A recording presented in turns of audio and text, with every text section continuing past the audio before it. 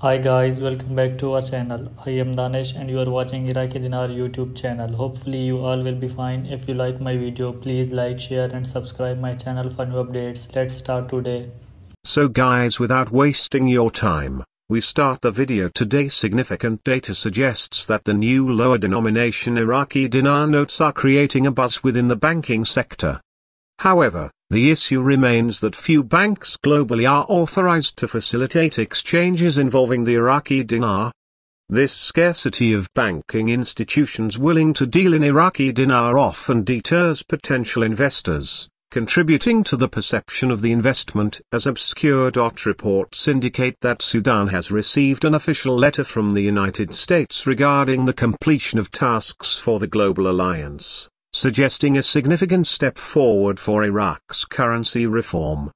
This development is seen as a precursor to Iraq's full integration into the international financial system and a potential increase in the dinar's value. It's noted that there's anticipation surrounding an upcoming visit by Iraqi officials to Washington, where discussions about crucial agreements and strategies between Iraq and the US are expected to take place.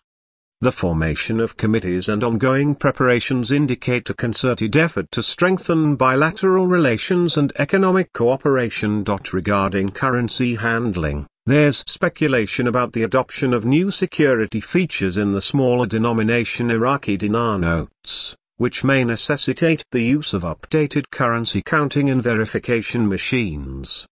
While the UK is reported to be using new machines for processing Iraqi dinars, it's suggested that Iraq itself may not require these new machines immediately. The fluctuation of the US dollar's value against other currencies, including the Iraqi dinar, is also under scrutiny. Recent trends indicate a decline in the US dollar's value, potentially signaling an opportunity for the Iraqi dinar to appreciate. However, this would likely require an adjustment in exchange rates and the introduction of lower denomination notes. While there's anticipation surrounding potential currency revaluation, it's emphasized that such a move is not solely dependent on the collapse of financial markets. Nonetheless, many observers believe that economic instability could influence the timing and conditions for any significant currency adjustments.